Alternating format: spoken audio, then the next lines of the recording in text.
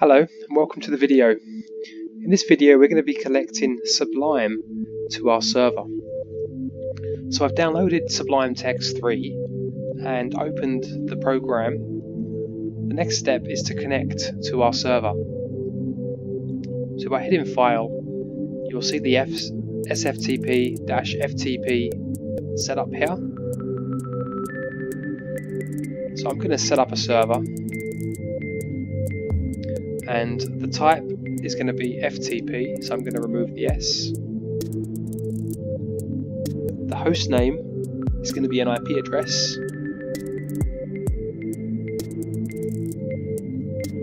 So I'm going to enter the IP address in here. The username is this. Now these two dashes are commented out, so I'm going to remove those because I want to have a password, and I also want to specify the port, in this case 21. I'm going to remove this for the path, and this looks good. This should be enough for me to connect to my server. So I'm going to press save, give it a name, and you see it's connected successfully.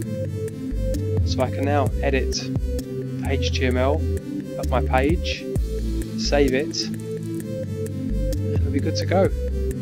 Thanks for watching. Bye for now.